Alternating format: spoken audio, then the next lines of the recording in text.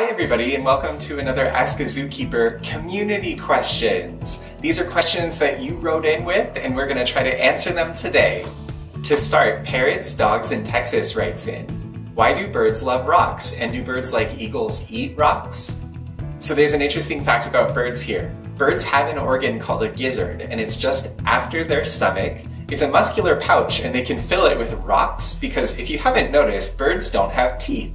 So they can swallow gravel or rocks or other things, and then as they swallow their food, it goes into that gizzard, which is a muscular pouch, and it gets massaged around with the rocks in that pouch, which is the equivalent of chewing, because birds can't chew otherwise. Good question.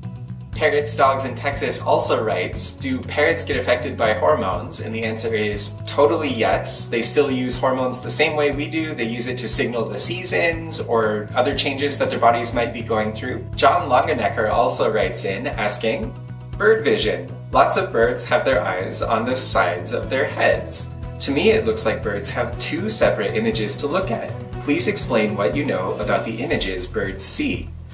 John, I did some research and it's really cool. That was a good question. So prey species do tend to have eyes on the sides of their heads and predator species do tend to have eyes on the front, which means that if a prey bird is focusing on you, it will probably turn its head to the side and look at you with one eye because the vision in the center of their eye is better than the vision at the edges, which if you think about it, eyes on the side of their head, they're looking at you with the side of their vision. So to focus clearly on you, they actually turn to the side and focus with one eye at a time. But that does pose a problem because if they have two eyes looking at two different things, their brains aren't able to combine the images to form stereo vision or binocular vision the way we can.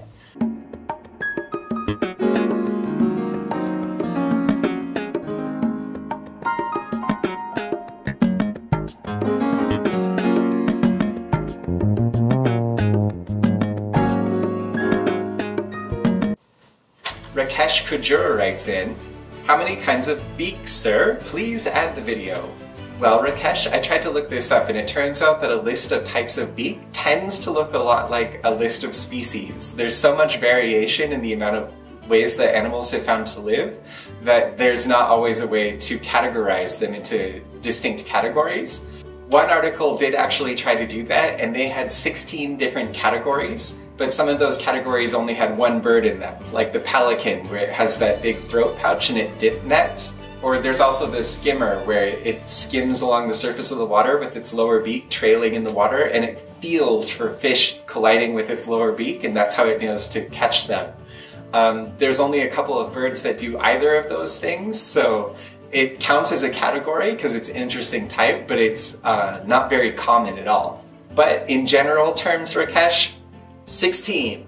John 2023 writes, I'm really new to the channel, but can you make a vid about the vision of an owl? I heard they are different. I wasn't sure that the vision of an owl would be any different, but it turns out they are.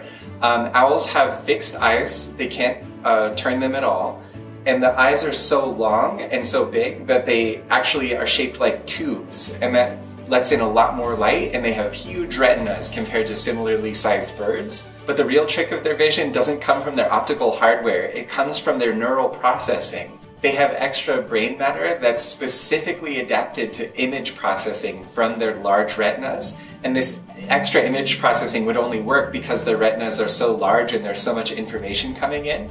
But the sensitivity of their retinas isn't what makes the difference, it's the extra processing in their software, as it were. One last question comes from Alpha Centauri. Very useful information, BioBush, but I have a question. What is the wrybill beak used for? Because it's bent to the right and it looks so weird. So the wrybill is native to New Zealand and it's got a beak that curves 15 degrees to the right at the end of the beak. The leading theory right now is that they use that beak to pry up stones and eat whatever crawls out from underneath the stones.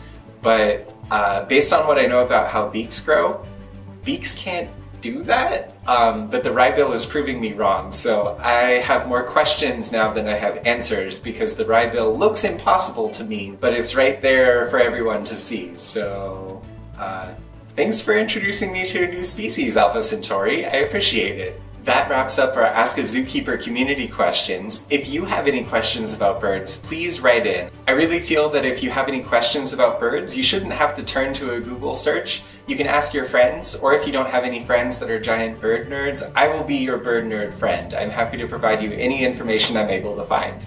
Thanks for tuning in again this week to learn what makes life awesome.